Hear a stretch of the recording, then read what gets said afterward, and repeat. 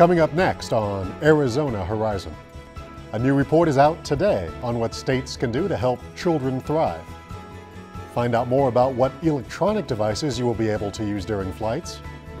And hear the story of how returning soldiers with mental trauma are being helped by service dogs. Those stories next on Arizona Horizon. Arizona Horizon is made possible by contributions from the Friends of Eight, members of your Arizona PBS station. Thank you. Good evening and welcome to Arizona Horizon. I'm Richard Rellis in for Ted Simons. A new report from the Annie E. Casey Foundation called The First 8 Years, Building a Foundation for Lifetime Success, addresses how states can help children thrive. The report shows problems children are facing and also points to solutions. Dana Neymark, President and CEO of the Children's Action Alliance, is here to talk about the report and how it applies to Arizona. Dana, thanks for joining us.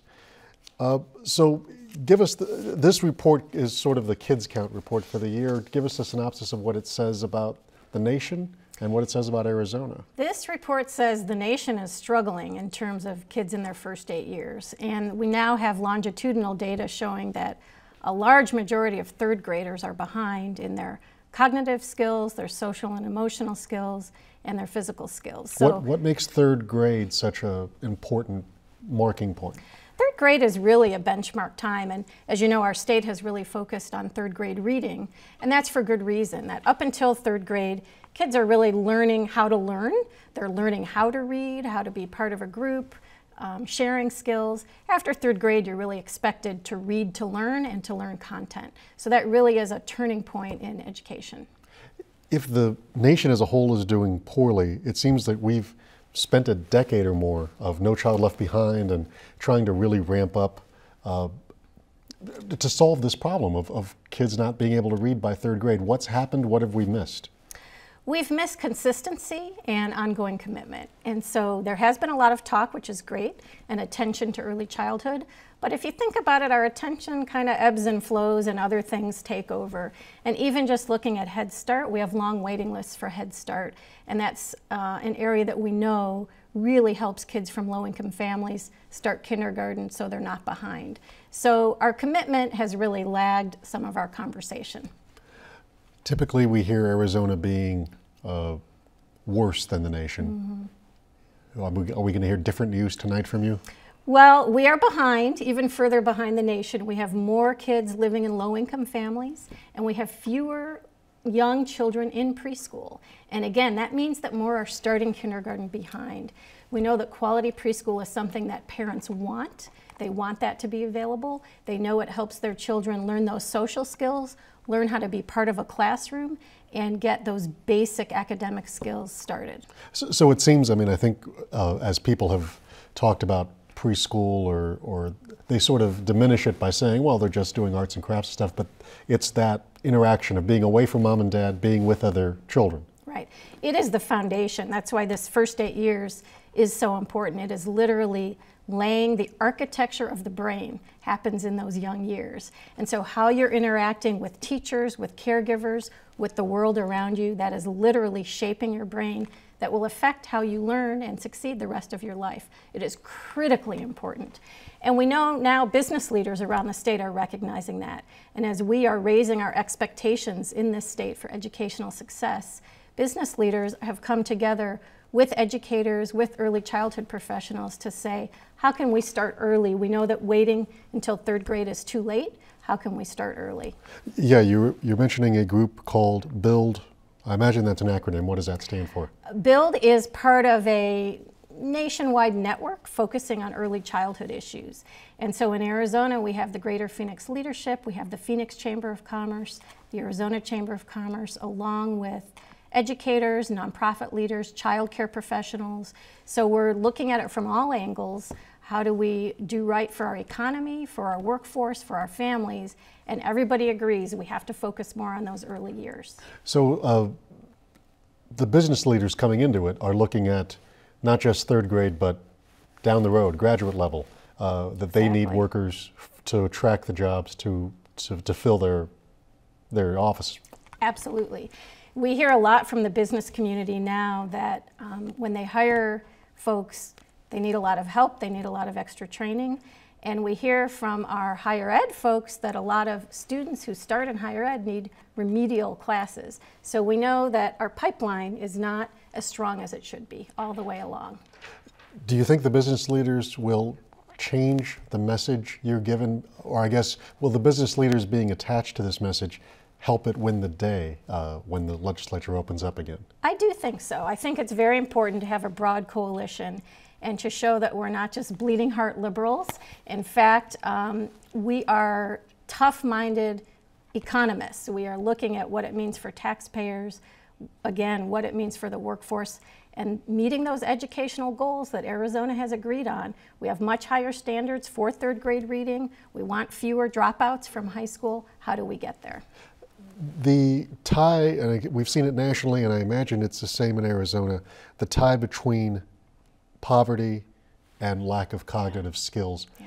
What causes that, and what do you see on the street level here in Arizona? It's a whole combination of factors. So it's the fact that many poor families' parents are stringing together multiple jobs. They're under extreme stress because even with those jobs, they're having trouble making ends meet.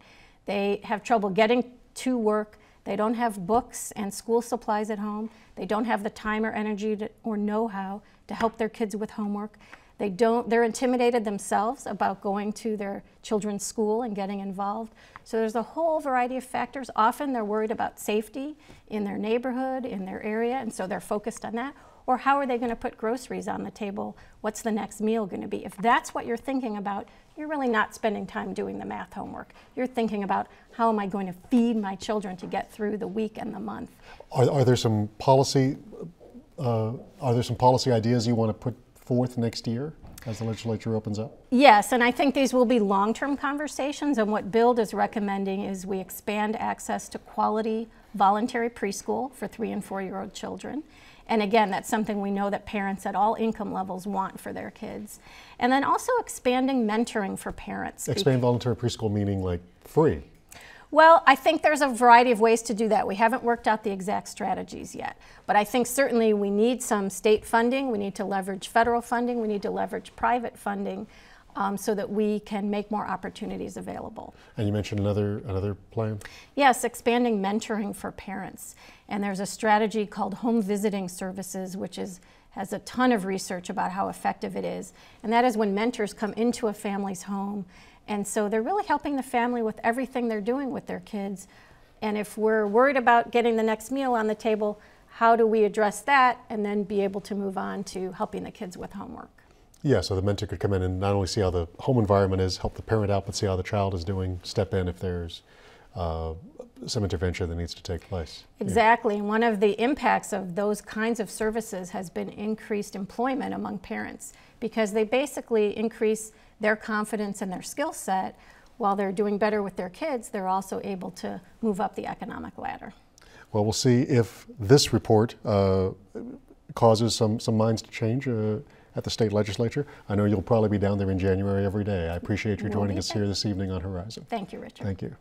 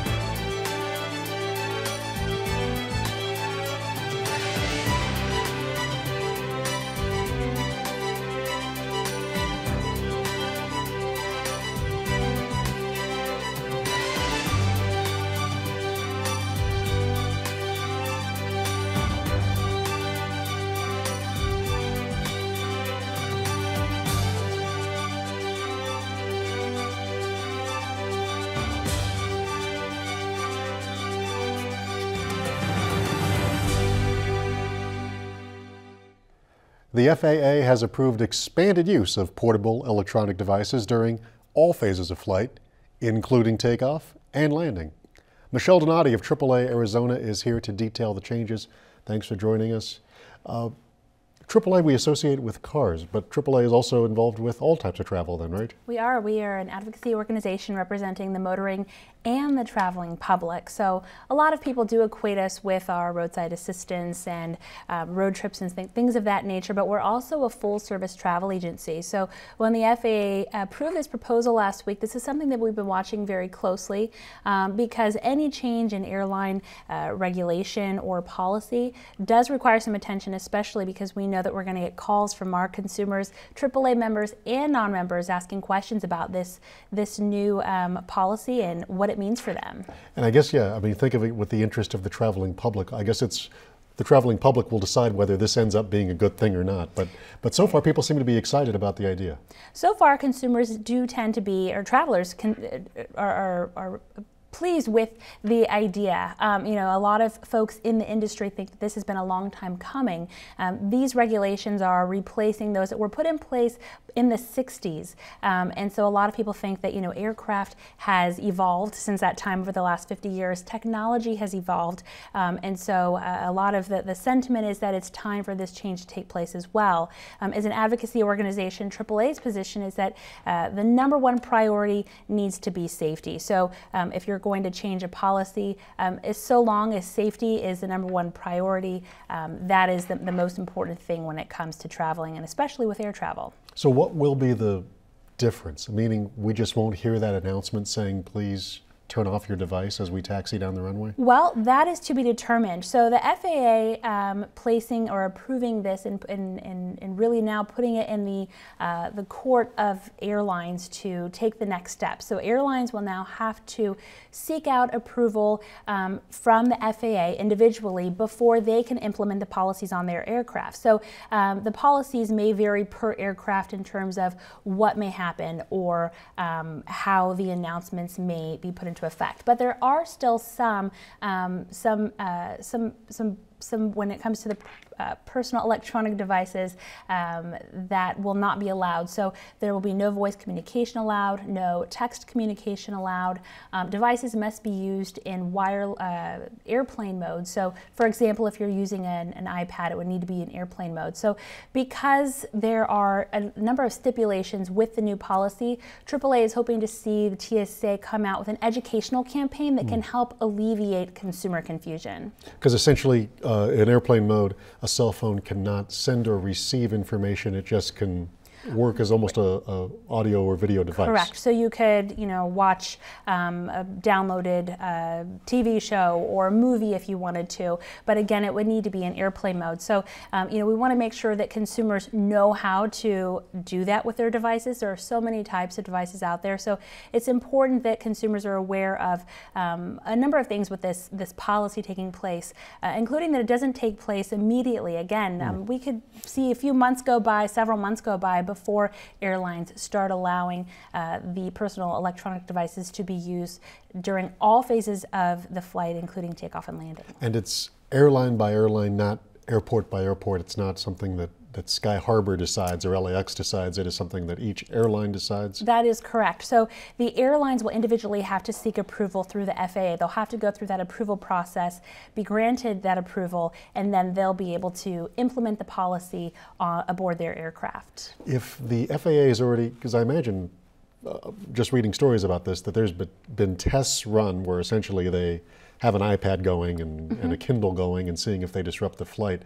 So if the FAA has already decided this is safe, what do the airlines have to show the FAA that they're doing? The airlines will have to go through a safety application of sorts to gain the FAA's approval. So the FAA formed a committee that included all phases of the airline industry. So pilots, crew members, technology manufacturers, even passengers, in order to arrive at this decision. And so what airlines will be required to do is seek out their approval. They'll have to go through a safety process, a safety screening process before they can gain that approval and then grant that expanded use of those devices to their passengers. So essentially retraining of essentially the personnel on board.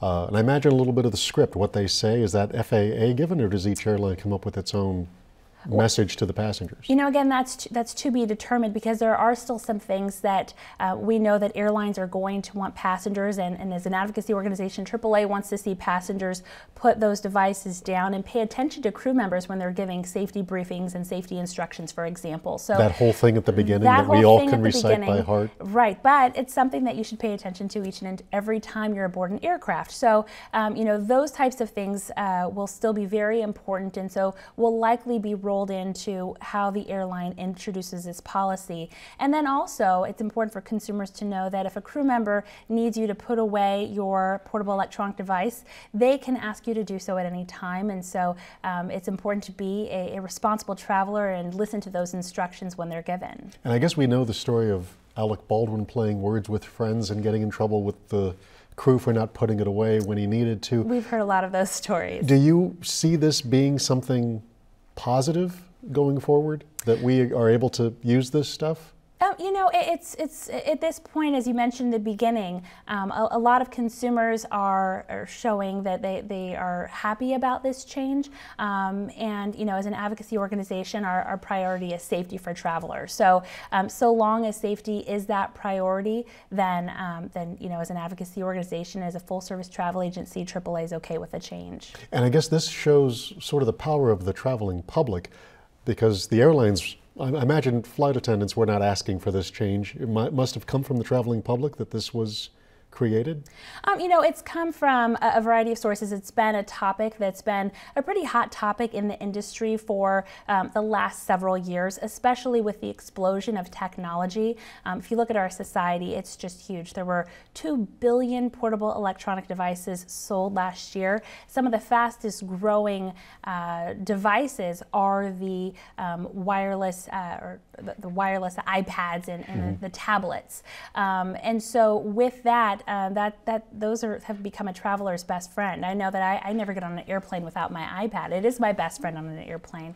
However, making sure that you are a responsible traveler is also important. So making sure you're paying attention to those safety briefings and the crew members when they give instructions is important. But you know, we'll see how this plays out. We'll see how each airline implements the policy and go from there. Yeah, because I imagine there's going to be times during a weather situation where they may say put it away, and will the public be convinced now it's important? This is real, we need to put it away. Correct. And you know, one of the things that's kind of interesting is in the, usually during takeoff and landing, you're asked to stow your belongings, including those portable electronic devices. And the reason why that policy was put in place, it really didn't have a whole lot or everything to do with that device being on, but it was more of during takeoff and landing, you want those things secured so that nobody causes injury. It's more of a safety issue than anything else. And we'll see if the airlines start charging us for being able to use it during takeoff and landing. But I appreciate you joining us, Michelle Donati, AAA Arizona.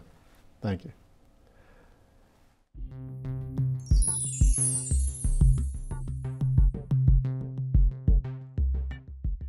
I jumped the gun. Every month we feature an Arizona organization working to help better the community in our Giving and Leading segment. Tonight, the week before Veterans Day, the focus is on returning soldiers. Arizona is home to more than 500,000 veterans. They include 150,000 who served in Iraq and Afghanistan. Many of them face multiple deployments.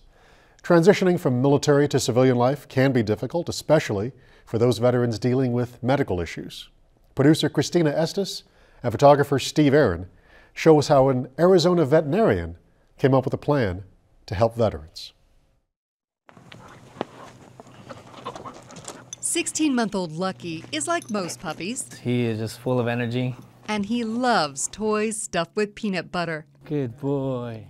It's never easy to separate a dog from his treat, but in Lucky's case, once you put on the vest, once you put on the collar, he knows he's going to work. Work means protecting a man who spent a decade protecting others. I did 5 tours to Iraq. In 2007, I was hit with a improvised explosive device, IED, and sustained injuries from head injuries to knee injuries. After years of surgeries and therapy, Staff Sergeant Jason Badori medically retired. I had a disconnect. I didn't know what to do. A bad knee was the most visible scar, while the post-traumatic stress and brain injury stayed mostly hidden, except from Jason's family. I always had to have my wife with me. I don't go to the grocery store. I don't go, I hate traffic, so I take the same routes that I know won't have traffic. Jason was fortunate his wife understood better than most. She also served in Iraq. That's where they met. My wife does do a lot, spends a lot of her time taking care of me, so it's like she's taking care of 2 kids, my daughter and myself. Until Lucky came along. Someone discovered the lab mix in a dumpster and took him to a shelter where Jason adopted him. Through Soldier's Best Friend, he was able to help me, I guess, come out of my shell. Soldier's Best Friend is a nonprofit that pairs veterans suffering from post-traumatic stress disorder or traumatic brain injuries with dogs to be trained as service or therapeutic companion animals. Come. Jason and Lucky are halfway through the program. They meet with a professional trainer once a week and join other veterans and dogs for public outings, visits to stores, restaurants, and the airport. Lucky's biggest job is to help calm Jason, especially during nightmares. He's there so I know that it's okay. If I wake up from a dream or if I'm acting out the dream, he'll wake me up. He'll interrupt me, whether it's with his me wanting to pet him or him just rubbing his body against me. Brings comfort. He's not going anywhere unless I'm going with him.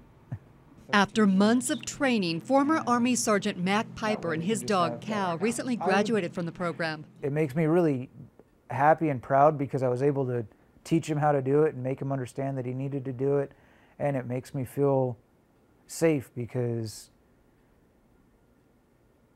he's a good judge of character. While serving 3 tours in Iraq, Mac endured multiple traumatic brain injuries. He was also diagnosed with PTSD, and then just 4 months after leaving the military, Mac was hit while riding his motorcycle. The driver took off, leaving his bleeding, broken body on the street and stealing much of his eyesight. It's called bitemporal peripheral vision loss, and basically it means that on my right eye, I can't see anything from basically the middle of my eye out, and on the left side, the same thing, but from the left side. The brain injuries make it hard for Mac to concentrate and recall things. I'll ask my fiance what's going on for today, and she'll tell me, and then 5 minutes later I'll be like, so what are we doing today? Because I don't remember it. I don't remember asking her. And then there are the angry outbursts. After my accident, they got to the point where I would roll down the window and start screaming at people that were not driving the way I thought they should be, or, you know, walking down the middle of the parking lot when we're trying to drive through the parking lot, and things like that. And I actually had to have Krista explain to me, you know, we live in a state where people carry guns, and they might not just shoot me, they might shoot her too. And that really made me want to get some help and you know, make myself better. Cal is always there to calm Mac and to watch his back. We'll stop somewhere at the grocery store. I'll be looking at a shelf or something like that, and he'll automatically turn and face back and be watching the people that are walking by and making sure that people aren't coming up behind me and doing anything crazy. The idea for Soldier's Best Friend came from veterinarian John Burnham. Well, I wanted to help military, and I also wanted to help with our overpopulation of pets. About half the dogs come from shelters and rescue groups. The program has graduated more than 50 pairs, but it's touched many more lives. Just the other night we had a graduation, and I had a mother that has been the caretaker of this veteran, and she put her arms around me and hugged me and thanked me because now she can sleep in because her daughter can take her kids to school now, to where before mom always had to do that because the daughter was not willing to leave home. So those are the kind of stories we hear on a regular basis. Let's go. Come on.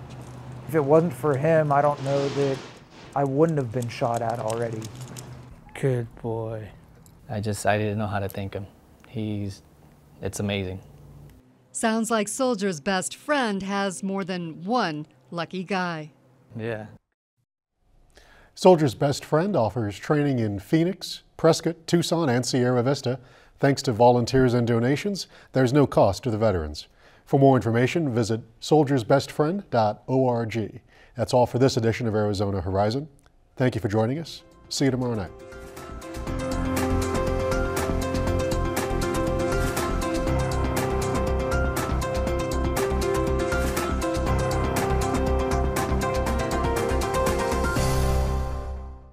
Arizona Horizon is made possible by contributions from the Friends of Eight, members of your Arizona PBS station.